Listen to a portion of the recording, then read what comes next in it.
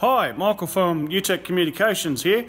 Just a quick answer on a question I get quite often asked, and that is, what's the difference between duplex and simplex on the UHF CB radio? If you're not quite sure what I'm talking about, the duplex button on a radio, as shown here, duplex, and this particular radio has the duplex as a secondary function. You need to press the function button before you can switch it into duplex mode.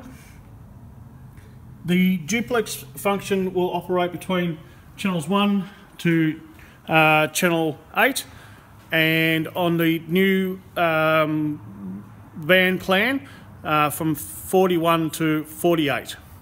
So what does that exactly mean? If you're on channel 1 to 8 and you don't have the duplex button pushed in, is there any problems with doing that? And what should you expect? Let me explain to you exactly what the difference is between simplex and duplex and try and clarify the issue up. Okay, so here we've just got a bit of a quick demonstration of what the difference is between simplex and duplex. In a simplex mode, or what we call radio to radio mode, we have a particular, I'll just draw two radios to give you a bit of an example. A radio here and a radio over here. Now the distance between those radios might be kilometres, the distance might be metres. Particularly mobile radios, you'll find that the distance will probably be kilometres. So with the radios, and we'll just draw an antenna.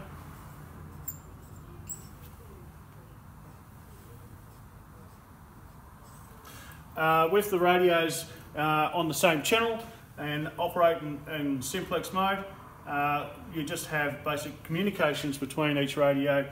One radio will transmit and one radio will receive, and vice versa. So in this particular instance, we're going to do a demonstration and say we're on channel 4 on this radio, and we're going to say we're on channel 4 on this radio. This radio will have its radio configured in simplex mode, and which that means that when it transmits on channel 4, and the receiving radio will receive it on channel 4. So you have a direct line of sight, a direct communications between the two. So duplex mode, it's totally different operation. In duplex mode, you usually have a repeater up on a hill, but not always is it up on a hill. Usually a hill is an ideal location for a repeater, and the reason for that is because the higher you are, the better footprint that you can provide to your users. With a repeater, and say this in particular, this repeater is actually a channel 4 repeater, so we'll make it a channel 4 repeater. It sits on the hill and it listens. So it's listening, receiving on channel 34. If that repeater is listening on 34 and this one's transmitting on 4, this repeater, it will not do anything. But the problem is, if you have a third person, say over here, who is using the repeater or transmitting on duplex at 34, when they're transmitting, the repeater will hear them and it will re-repeat what it hears, hence the name repeater, on channel, so it's transmitting on channel 4. So both these radios, this one's transmitting so it won't be, but both these radios will hear the repeater. Here's where the problem lies. If you have a person who's using channel 4 repeater and you have a person who's using channel 4 simplex, the person that is using channel 4 repeater, both these radios will hear that person. But the person who's using channel 4 simplex only this radio will hear this transmission because they are in range of this radio here. Whereas this radio up here is out of range and they will not hear this transmission. And in that case, this person here might accidentally start transmitting and cause interference on this radio that's trying to hear this one. So this is what happens when you have a person incorrectly using the frequency that is assigned as a repeater. To overcome this situation, you must make sure that there's no repeaters in your location if you're using that repeater channel, and both channels 34 and 4 is where the repeater is going to be located at, so you need to stay clear of those channels.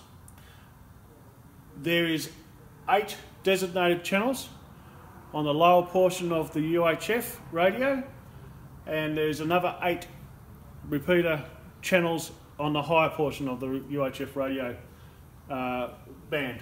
So channels to try and stay clear of if you're not using duplex mode is channels 1 to 8, channels 31 to 38, channels 41 to 48, and channels 71 to 78.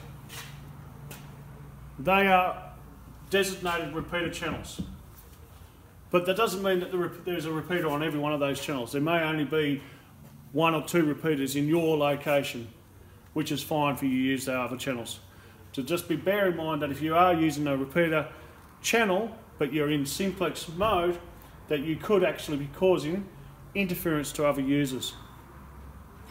Other users will also hear you that are in your range, but they might be using the repeater and trying to wait for a person that's transmitting on the repeater channel. So why is this important? The reason why the repeaters are there is to increase the range of a radio. And if you want to increase the range of the radio, you need to make sure that you are on a repeater channel, and you have to make sure that you are on a duplex